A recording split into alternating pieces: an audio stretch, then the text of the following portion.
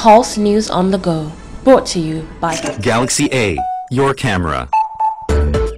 President John Mahama says he is deserving of a second term following several projects in the areas of health, education and housing his government has been able to execute in his first term. The flag bearer of the NPP, Akufo-Addo, had said that Ghanaians will reject President John Mahama at the upcoming general elections, similar to what Nigerians did to their former president, Goodluck Jonathan. But President Mahama, during his accounting to the People Tower in Kumasi, said his first term was only aimed at securing a solid foundation which will ensure a good start for his second term. Meanwhile, NPP's flag bearer Akufo-Addo has begun a 5-day tour of the eastern region.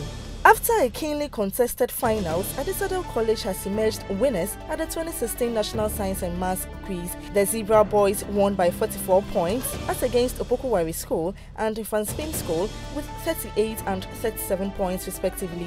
Adisco, which lost in the final last year, picked 40,000 cedis as a grand prize for the school, 15,000 cedis for the team of students and 15,000 cedis for the teachers who coached them. Ghana has been named among the top transit points for cocaine in the world, according to a new report by the United Nations Office on Drugs and Crime. According to the World Drug Report 2016, the largest amounts of cocaine seized were in Cape Verde, followed by the Gambia, Nigeria and Ghana, with Brazil identified as the source of the illegal shipment. Dangote Cement is set to recruit 1,000 workers, mainly truck drivers, as part of its expansion program. The company says 1,000 brand new trucks would soon be added to its fleet of vehicles, and recruited drivers assigned to one truck.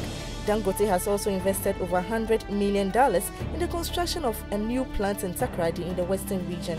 Pulse News on the Go, brought to you by Galaxy A, your camera.